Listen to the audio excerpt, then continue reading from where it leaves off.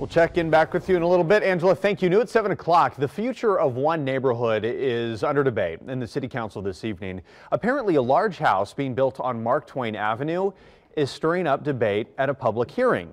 Jefferson Tyler picks up the story at the public meeting and spoke to both sides of the issue earlier today. And Jefferson, how did it go?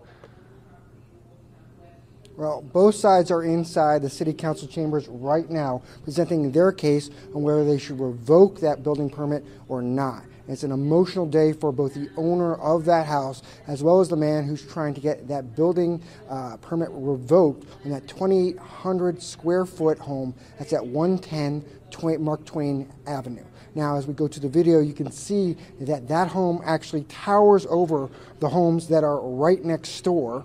I spoke to the city planning office who told me it's actually been built to city code and there actually has been no height exceptions. The owner says that he built the home the way it is because he wants to make his wife happy.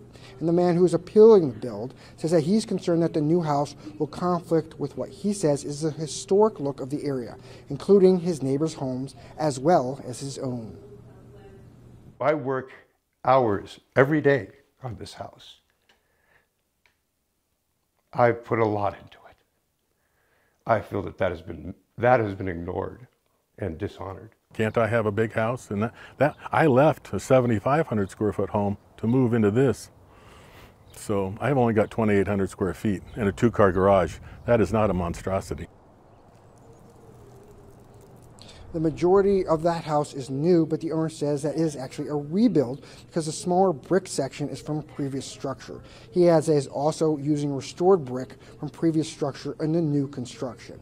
Now, an interesting side note, the owner actually says that he grew up just down the road actually from his new home, and he actually has waited 7 years to build the new house. Covering the story, Jefferson Tyler, 2 News.